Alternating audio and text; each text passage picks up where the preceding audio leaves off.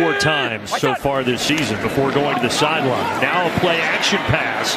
Ehlinger, good strike, and once again Pittman. Well, he and Pittman are finding an early rapport here in the opening quarter. A gain of with Ryan, it would be Foles, but it's Ehlinger, the guy the rest of the way, and he's taking a deep shot here, and he's got Pierce. Don't let go. So now 2nd and 11, getting the screen to Paris Campbell, and Campbell does the rest. Campbell finally shoved out of bounds by Bobby McCain, but not before he picks up 40 yards. Once in this ball game because of the 2 fumbles, but they're knocking on the door right here.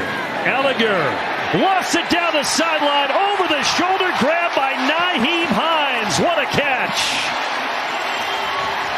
Early in the week, a lot of good advice he's received here ahead of his first start. Now he's going to take off and try to dive forward, and I think he got it. Ready for a possible lateral, maybe several. Well, we saw it with the Packers last week against the Commanders. Absolutely, but Ehlinger just has to flip it. He does get it to Pittman, but Pittman is taken